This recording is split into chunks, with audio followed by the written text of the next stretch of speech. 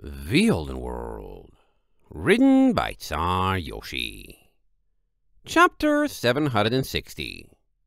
Almost like normal.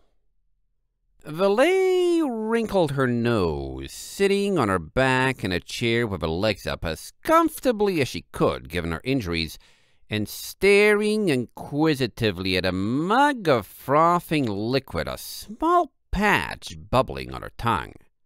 "This stuff is weird. It has, like, bubbles." Saffron laughed. "Have you never had something fizzy before?" "Really? I thought Sosa was known for their beer," the pink mare said, still having given no name. At this point, Valet was starting to feel she wasn't supposed to ask. "Didn't you live in Ironridge?" Valet shrugged. "Yeah, but Sosans were sad all the time and mostly used alcohol to forget their lives. I was living the high life, so why bother? At least, I sure felt that way at the time." She blinked. "I did troll a lot of taverns just for kicks, though, and I'm pretty sure I never saw them drink stuff like this." "Now that's just sad," Saffron huffed. "That's no way to get out there and party with your friends. But, don't worry about this here stuff. Figure it wouldn't do for creatures to go about getting drunk at a planning session to save the tournament. So this here's soft cider. But it sure is fizzy." "Try some," Pierre urged. "Miss Sunflower is very fond of her otherworldly culinary secrets. Perhaps you will have some luck flattering the recipe from her." Saffron drained the whole mug at once, wiping her lips with her telekinesis. "Tough luck downing more than me. But go on, tell us what you think." "I can down more than you," Rendorf muttered, nursing a tankard like it was a baby. "Yeah, something tells me you don't count, big guy." Valet stared into the foaming surface of her mug, then dipped it back, tried to chug, and immediately splashed herself, sputtering. Saffron guffawed, purging the spilled cider from Valet's coat with her aura. "You're supposed to sip it, Sugar Cube. I didn't think you'd do that literally." Valet wheezed, eyes watering. "How was I supposed to know it would do this to my nose?" Over her shoulder, Amber had sidled up and was watching with a disapproving frown.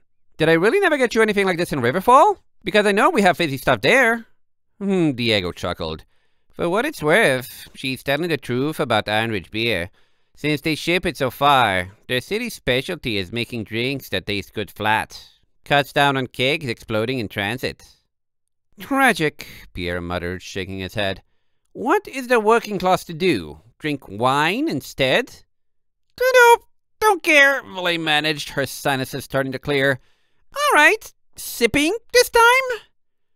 Eventually, she sat up, eyes widening. "Hey, this is actually really good." "I know," Randorf cheered. "Do you even have an indoor voice?" Amber asked, leaning against Valet's chair and raising an interested eyebrow at the huge Pegasus. Randorf bit his lip.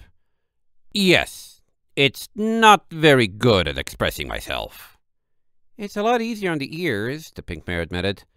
"But it is nice to hear a voice you recognize cheering in the crowd during fights. You should hear his real outdoor voice."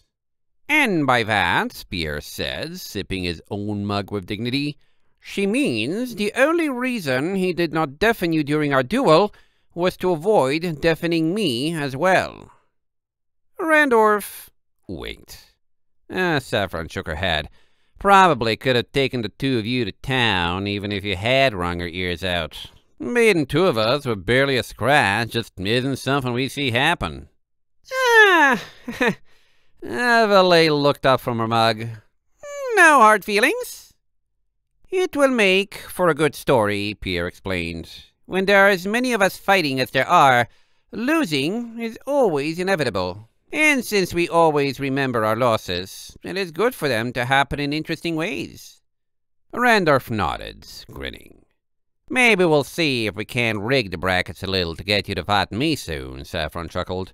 "Out of us few, you, me, and Diego are the ones who are still in. I'd love to get a friendly bout in and see what you're capable of myself, especially since you're a Sorosian who fights without that weird Mistveil magic.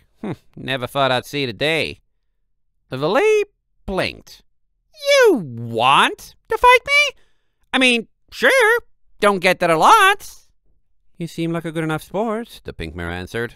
You're nicer to talk to than we had feared, and Diego vouches for you. Diego nodded sagely, draining the rest of his mug and moving for a refill. Saffron's aura flicked a barrel tap, her horn longer and more slender than an average unicorn's, to go with her thinner, more angular frame. Well, sure. Everyone deserves a chance to make a good first impression. Yeah, my first impression, Valet's ears went down. I mean, you guys have clearly heard stories about me. Saffron leaned in interest. Oh, we telling stories now? Call me interested. What's in your colorful path, Sugar Cube? Valet fidgeted. Yeah, see, I used to live in Ironridge, which totally doesn't follow the Griffin Empire's rules, and Meltdown was right there a minute ago. Don't you worry about her, Pierre dismissed, sharpening a talon.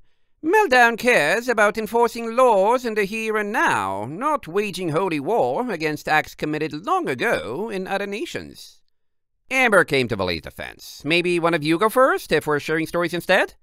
Saffron nodded, and Pierre shrugged. Rendorf and I go back a long way, the Griffin explained. We grew up in Wilderwind, joined a mercenary band as youths, became friends, and formed a duo of blade and brawn. But I discovered an aptitude for mess duty, and we left together to get rich in the city. Outside of tournament season, he is now an acrobat and stunt stallion for a traveling performance troupe, and I am a professional chef. The pink mare cleared her throat. I'm a cartographer. I used to work as a navigator when shipping was more common. I was born in Goldfeather, but grew up on the sea, sailing with my father's merchant ship. I learned to fight, training with his crew against pirate boardings, and got good at it enough to be where I am today. Did I ever catch your name? Amber asked, still leaning against Valet's chair. Sorry for missed introductions. I'm Amber, by the way. She offered a friendly smile. Maybe you didn't, the other mare said, hiding an eye behind her frizzy blue mane. Saffron sighed heavily. Her name is Shell, which is a beautiful name and means money up in Valsadale. She's just a little sensitive right now because that sword-toting scalawag Julio made fun of it the other day hard enough to break her concentration and get it to throw her battle. Bananas! That's rude! Valet frowned and Shill shrank slightly. I mean, it's probably something I do too, but only against someone who really deserved it. She didn't do anything first. Shill mumbled something unintelligible, and Saffron gave an apologetic smile. So, how about me, though? She asked, trying to change the subject. Surely you're wondering what someone with a fine, dainty bod like me is doing in as rough and tumble a sport as this one. Gotta admit, I kinda have, Amber whistled. Take it as a compliment, but you look good, girl. Ha, well, I get that a lot. Saffron stretched, showing off her sharp chin in unusual proportions. Short answer is, my mother was a noble and my father was an apple farmer. Being literally born in a barn has a bit of stigma among certain crowds, and looking all prissy and delicate and being a hornhead doesn't get you far with others.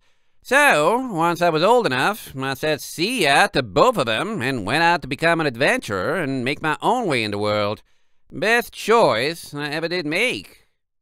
Ask her where she is from, Pierre muttered, sipping daintily at his cider.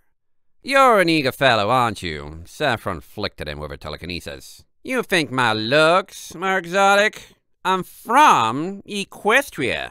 That's what we call the Plains of Harmony.